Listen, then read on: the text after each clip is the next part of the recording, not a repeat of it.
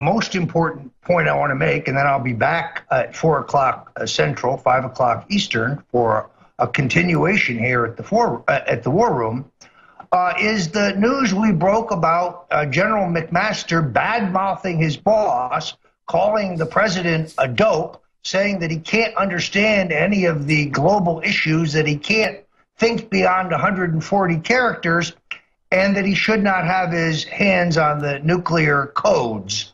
He said this to Safra Katz, the chief executive officer of Oracle. She told Sheldon Adelson, the billionaire Nevada businessman, I demand the mainstream media ask Katz, ask Adelson, see if either one of them will issue a formal denial. That's my point here. We have broken news here at InfoWars, news that would have been published in the New York Post weeks ago, but for the fact that Jared Kushner called Rupert Murdoch and had this story spiked. But you can't spike stories at InfoWars.com because we are committed to the truth. Oh, and I'll be back shortly with some more blockbuster news on what's going on in the Game of Thrones around Donald Trump. That's right. We are in the Game of Thrones right now for America. Thank you, Roger. We will speak with you in just 52 minutes from now. So there you go, folks. Roger Stone with the breaking news. Now joined by Roger Stone. We're going to talk about this. Steve Bannon is in the headlines, Roger, and it's really because they're afraid of how effective he can now be outside of the controlled White House administration. Well, first of all, I want to commend Alex Jones for that genuine Fruit of the Loom white T-shirt. Nothing says angry white guy like a white tee. Let me say that I like Steve Bannon. You know, I like his feisty style. Our politics are very similar. I, too, am a nationalist.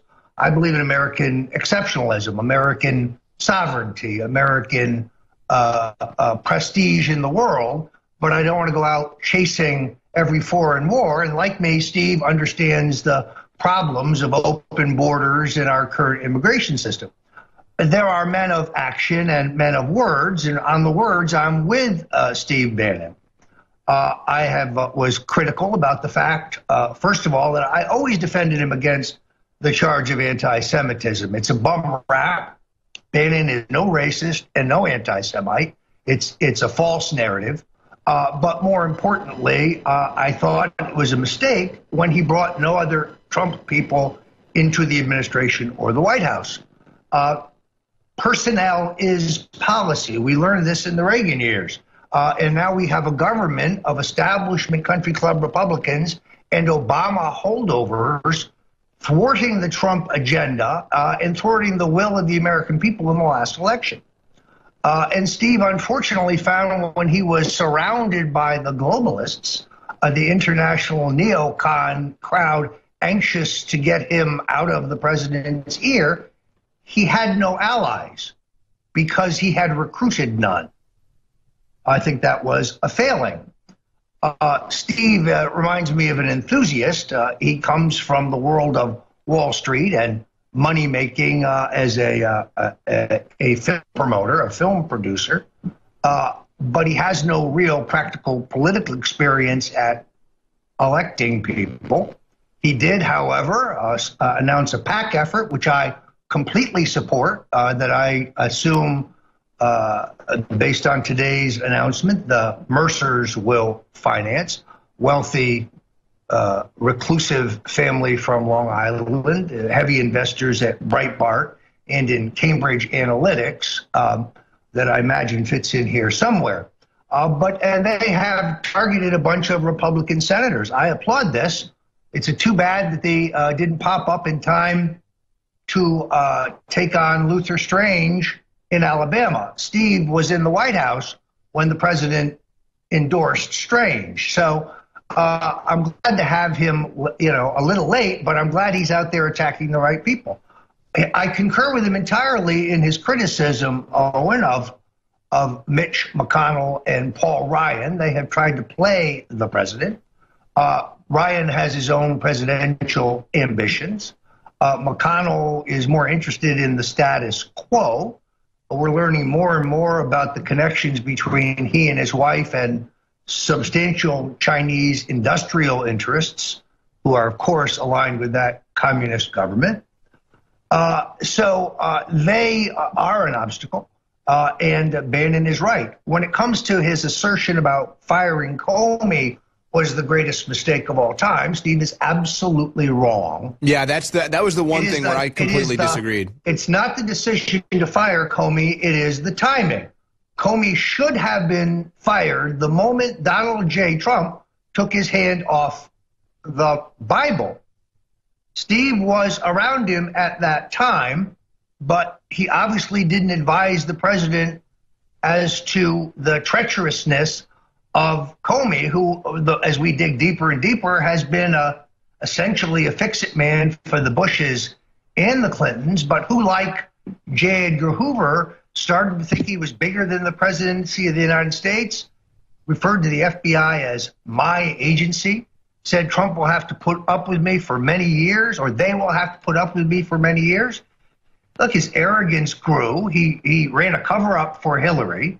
That's obstruction of justice.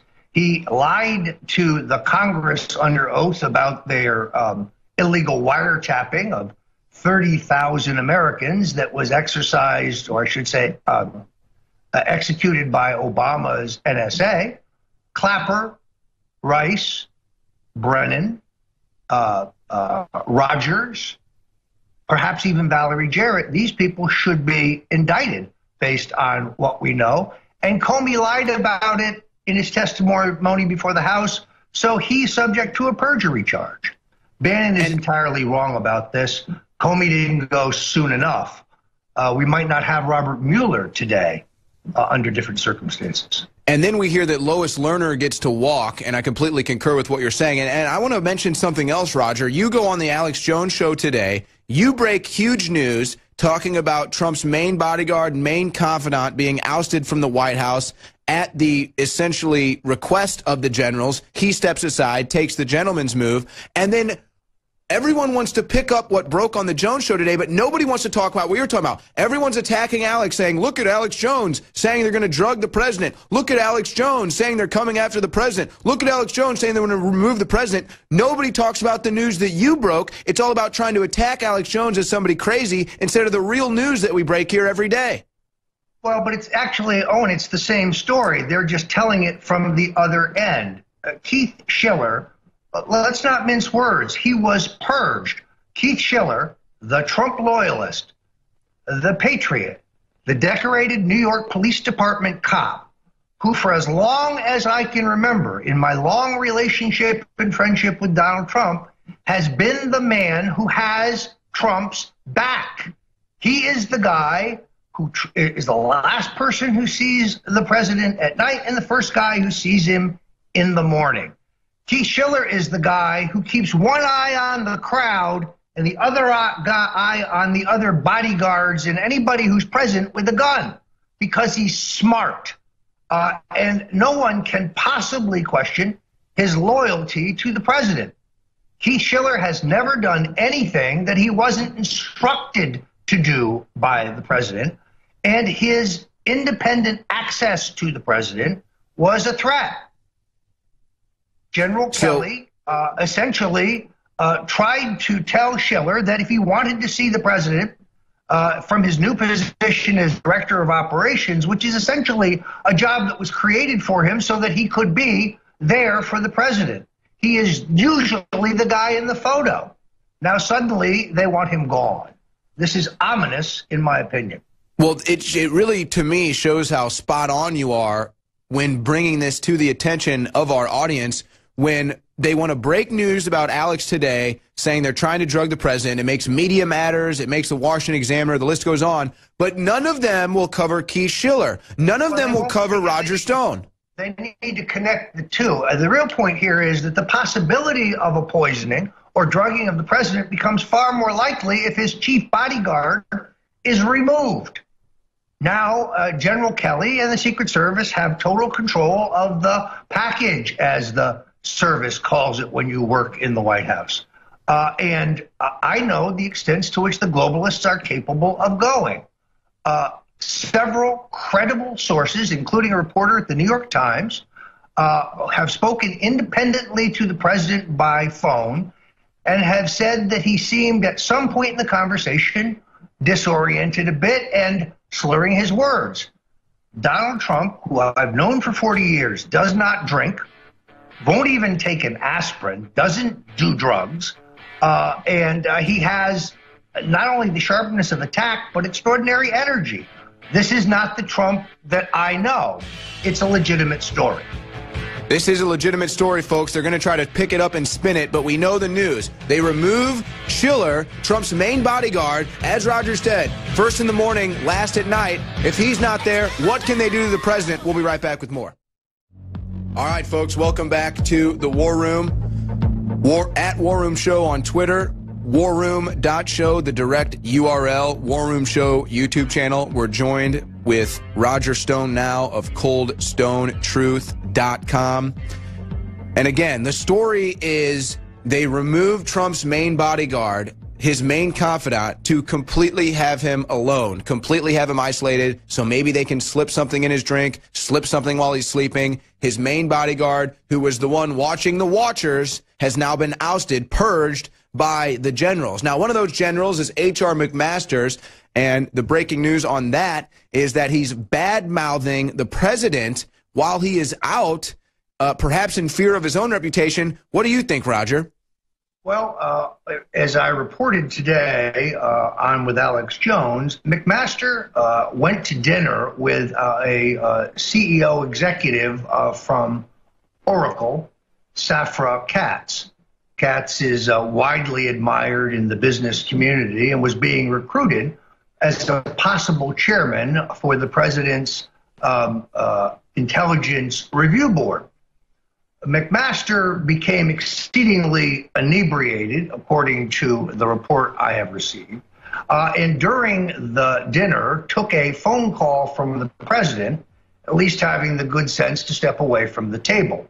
But when he returned, he went into a diatribe about his boss. He described the president as a dope, said that he couldn't think beyond 140 characters, that he couldn't understand any complex issues, and that the idea of Trump with his hands on the nuclear football was inappropriate or scary.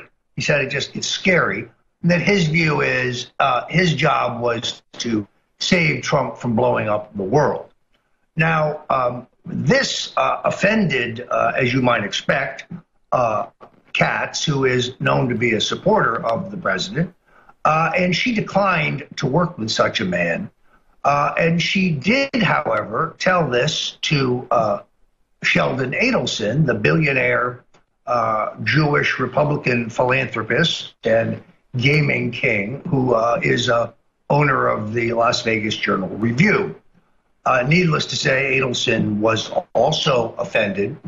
But as I reported here on InfoWars, Katz declines to speak to anybody in the press, but has said she will speak to the president about it if she is asked to do so. And let's hope that that happens and happens soon. And as you know, McMaster moves into the void created by the firing of General Flynn. When history comes back and looks at the Trump administration and this internal struggle, a struggle that I hope the nationalists will win, they will realize that a seminal moment was the unfair and unwarranted firing of General Flynn. It was from that moment on, with the assistance of the president's son-in-law, Jared Kushner, that the neocons and those who had opposed Trump, those indeed in bed with the deep state intelligence agencies who have leaked against the president in violation of the law since the inception of his presidency, would take key positions around the president. Jerry Cohn, Democrat, liberal, advocate for a carbon tax, chairman of Goldman Sachs, attacked by Donald Trump for their illegal loan to Ted Cruz, attacked by Donald Trump for giving Hillary $675,000. Why would Mr. Cohn be in a Trump White House? Or Sheila Habib Powell, who comes to the public eye as an aide to the former senator from Texas, who is a mindless neocon, and promotes her to be ambassador to NATO. It then goes on to service in the Bush White House, Council on Foreign Relations, Harvard, internationalist evil, according to my sources. Yeah, and some believe that Dina Powell may have actually been one of the leakers that was leaking stuff to the media out of Trump's White House. And we've got this is just a short list, but Flynn, Bannon, Schiller, all people that were in there to stick up for President Trump. They're all patriots. They all put America first. They've all been ousted. But back to McMaster, Roger, what do you think is the main cause of McMaster's behavior? Do you think this is something motivated because he's afraid of public retribution or the public eye? Do you think he was perhaps just drunk and let his true emotions fly? Well, first of all, I think, in vino veritas, that's his view. He thinks Trump is a dope and that he is there to save the world. He's an arrogant bureaucrat whose career was saved by General Petraeus, because essentially the guy is a screw-up in his career.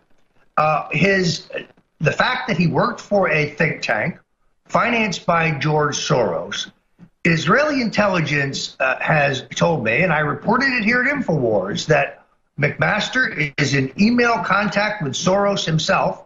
He's also in email contact with General Petraeus, and he has shared a significant, although it's not clear whether it's classified, information with both. Just the fact that Donald Trump's national security advisor is in communications with Soros would be a reason to discharge him, in my opinion. Wow. And this is big breaking news. Roger broke that story originally, now comes on this show today on the Alex Jones Show, now in the War Room, breaks the new news. Go ahead. One important question, because they just showed us a great picture of Steve Bannon. Is it that he cannot shave his entire face, or is it that he shouldn't shave his face at all? I complimented you 2 days ago on the clean-shaven look. I thought it looked great. You can get away with it at your age, I must say, because the stubble has a kind of Brando-esque quality to it when you're your age. But for Steve, it makes him look like a homeless person. And therefore, I just cannot understand why anyone who knows they have an interview on a big network like 60 Minutes would not bother to shave.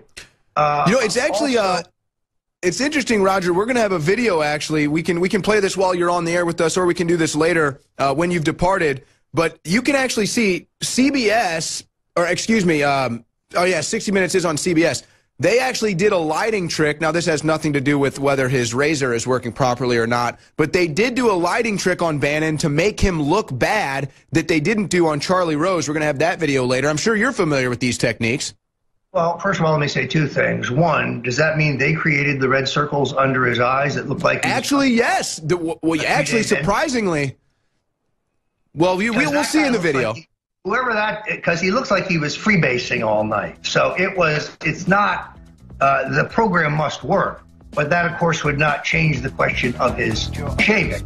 Also, I saw a picture the other day of Steve in the Oval Office wearing a dark button-down shirt, open at the collar. Inappropriate.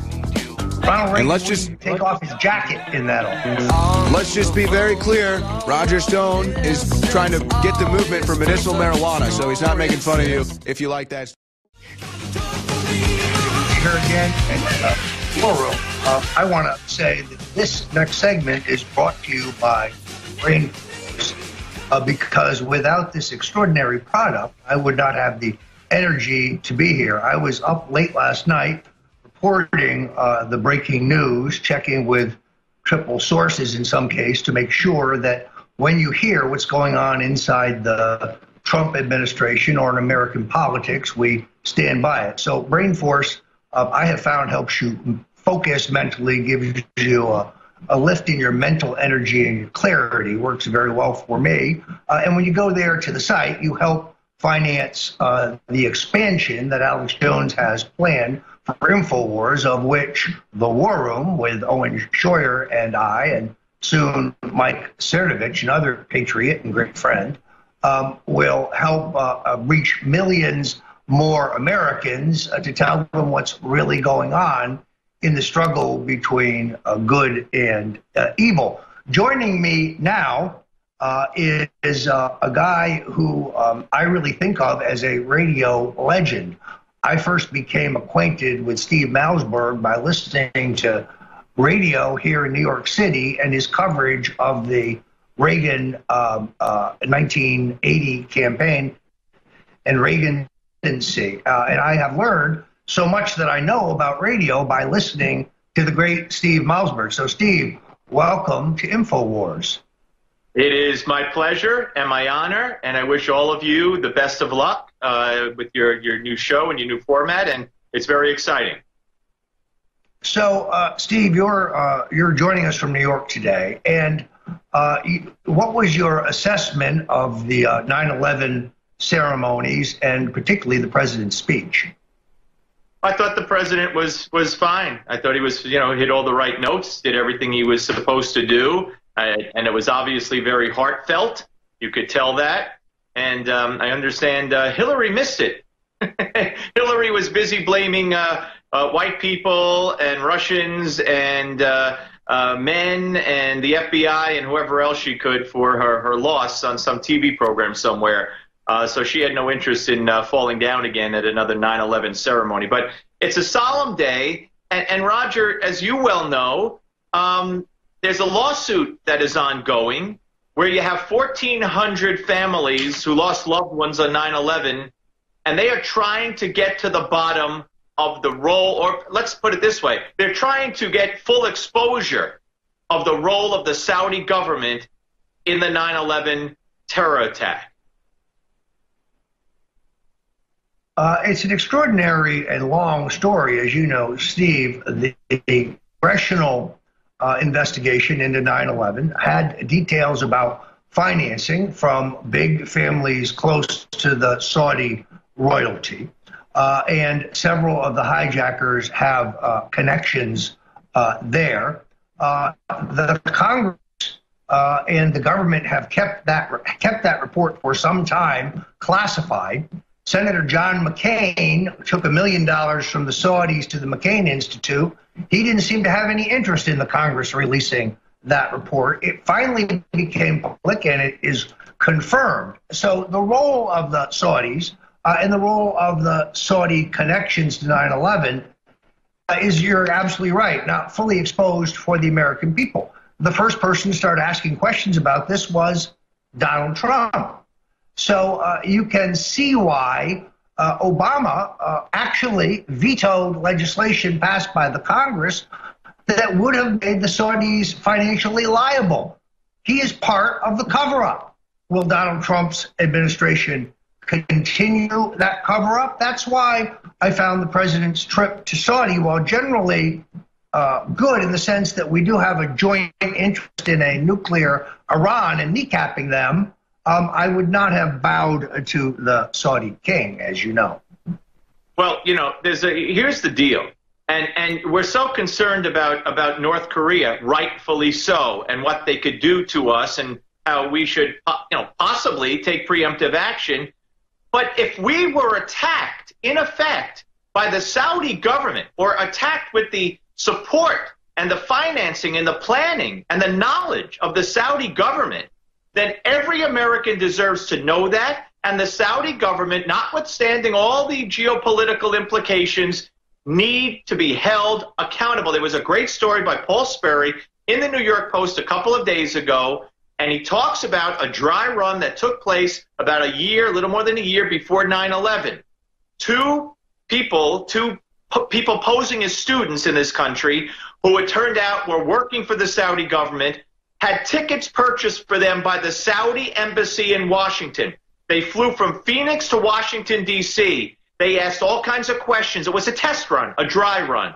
They tried to storm or get into the cockpit about 4 separate times. The pilot made an emergency landing in Ohio. They were handcuffed. They were taken off the plane, but the FBI never charged them, never pursued it. And subsequently, we found out that these two, as I said, had their tickets purchased by the Saudi embassy. They were sent there by the Saudi government, and they were connected to terrorist training camps in Afghanistan with Al-Qaeda.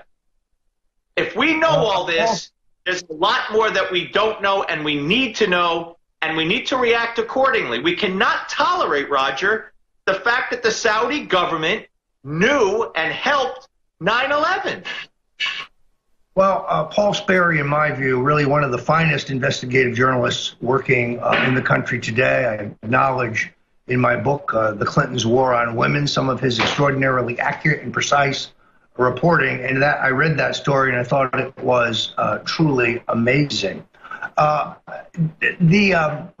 Going back to today's ceremony, I thought the president was quite good, eloquent, in fact. And I thought that he continues to confound his critics. Much was made of a story that is out there now because it's being bastardized and lampooned by the clowns at Media Matters for America, a little tiny group of Clinton sycophants and rape apologists who report to David Brock with substantial financing from the Nazi collaborator George Soros, and they have 100 bots churning out fake nonsense. But Alex Jones raises a valid point. With Trump's longtime bodyguard, his right-hand man, the guy who's always had his back, patriot and Trump loyalist, Keith Schiller, a decorated and experienced New York Police Department veteran, and moving him out of the president's circle, cutting off his access, the possibility and perhaps I would say likelihood of the president being drugged is entirely possible. We do know the president doesn't drink. He doesn't do drugs. He has a great, he's sharp as a tack, and he has a great energy level. So it is odd behavior, and it's coming not from one, but from multiple sources who do speak with him. So cause effect. The media needs to tell the whole story. There's no question Schiller is purged by Kelly in his insane drive to get full control. This guy makes Al Haig look like Rebecca of Sunnybrook Farm. I'm in charge. Well, listen, I can't comment on any of what you just said because I don't know enough. What I do know enough about is Kelly and what he is trying to do and what he is succeeding in doing to the inner circle, to the people who surround Donald Trump. And that's why I fear we will never get the truth. We will never get the truth. We will never get what we're looking for from prosecution of Hillary Clinton and the Clinton Foundation. We will never get so much of what we expected and what we wanted and what we need to have from Donald Trump because of the restrictions being placed around him, the people that are now. Welcome back. I'm Roger Stone here at the War Room with Owen Scheuer. And we're still on the line with Steve Malzberg. Steve, I want to thank you for coming on with our kind of dry run, our soft launch, as it were. I have admired your work on radio. Admired your work at Newsmax. To me, you are one of the most incisive political analysts out there. You call it as you see it, and you really understand the New York scene politically. So I'm really delighted that you could join us here. Well, Roger, you know how I feel about you, and you've been kind enough to join me many, many times over the many years. Anytime, and I'm honored to be on with you. And if anybody wants to follow me, it's all the same: Facebook, YouTube, Twitter, Steve M. Talk. And good luck with the show. I hope to be back. Well, and Steve, give my regards to your son, who I know is probably the country's #1 Donald Trump supporter, and perhaps even a future president himself. Thank you, Roger. Great to have you. So the question that seems to be flooding in from reporters is kind of whether Steve Bannon. Bannon demonstrates that he is an impresario at heart, dominating the media today between a 60 Minutes performance in which Owen Schroyer reported that they manipulated the lighting to make him look particularly sinister. Now, we know this technique. It was used on Alex Jones in the vaunted Megyn Kelly interview, a dust-up from which I would argue Kelly came out second best. After all, her show is canceled, and InfoWars gained somewhere between 5 and 6 million new viewers. And of course, when Alex Jones revealed how the network had diced and spliced his interview to make it appear that he was answering one question with another, taking things out of context, and so on, they also, as you would recall, filmed the interview late at night in a rented house, cranked up the heat, lit him from beneath so that he would look satanic, hoping that he would sweat. And my guess is hoping that he would show up after a few cocktails. On the contrary, Jones was combative and his usual self, and he created a record which ruined Ms. Kelly. So this is very evocative. What they did to Alex, I think they did to Steve in this particular. But the question, of course, is what does the president think of Steve? Steve, I think, made a strategic error by essentially promoting the book Devil's Bargain that was written by a fellow named Josh Green, at least ostensibly, because the book reads like it was written by Steve Bannon. Steve Bannon is, according to this book, the greatest thing since sliced bread. And he was Trump's master strategist. Now, in all truth, Donald Trump is his own chief strategist. From a timeline point of view, it would be fair to say that all of the key issues that elected Donald Trump were decided a year and a half to 2 years previously. To the extent that anyone helped President Trump shape these themes, Sam Nunberg, the talented issues and press man who worked early for the campaign, may have had some impact, but only in helping the president formulate his thoughts.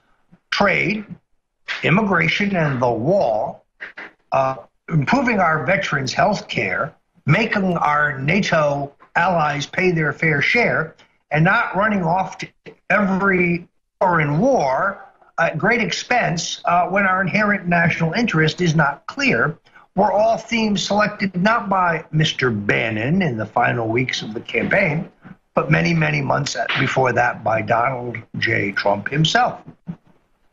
I left the Trump campaign, not out of disloyalty to the Donald, but because I realized he would be his own strategy. He knew his own mind on the issues, and that I could be more effective to try to promote his election from the outside.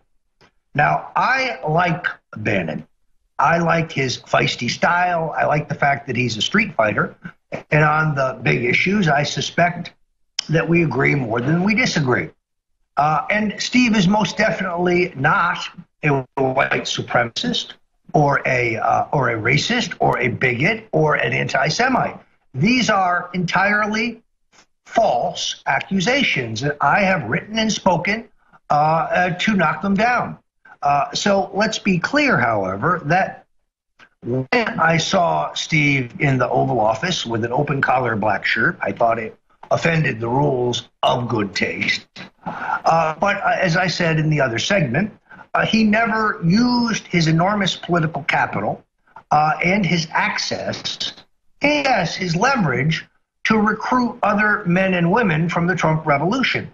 There were highly capable men and women, people like David Urban and Ed Martin, Annie Delgado, Susan Wiles, talented people with vast experience who could have been recruited for this administration, but White House personnel under Reince Priebus, another mistake, couldn't get the time of day.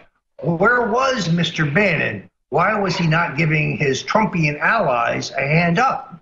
when he found himself surrounded by the globalists, when Gary Cohn and Dina Powell, in concert with General Kelly, went for bid, he had no supporters, having recruited none. A fatal mistake by a rank amateur. I wish him well with his PAC effort. The Mercers, if they spend their money, they did not, of course, spend on Ted Cruz's effort what they told us they were going to spend, and whether their mega targeting weapon, Cambridge Analytics, is worth anything at all, and how much of the PAC money goes to Cambridge Analytics, that'll all be interesting. But I agree with their U.S. Senate target list. Owen, did you get a look at that list? No, but I think that they obviously are trying to check it off one by one to try to remove, anyone Trump has from within. No, I'm referring to the target list that Bannon released today of U.S. senators who are opposed to the president, that the Bannon PAC will target. Let's pull that up. I know, for example, that Senate Robert Corker is on this list. Now, Corker, I am told, is under FBI investigation because of allegations that he used information that he learned inside as a member of the Senate Foreign Relations Committee, which is classified, and that he then was able to utilize that information, making foreign investments in certain key hedge funds and so on, amassing an enormous amount of money. All of that, of course, would be illegal. Now, again, I stress that there's no finding against him, that is the focal point of the investigation. It was enough, I can tell you, to knock Senator Corker off of the short list for vice president.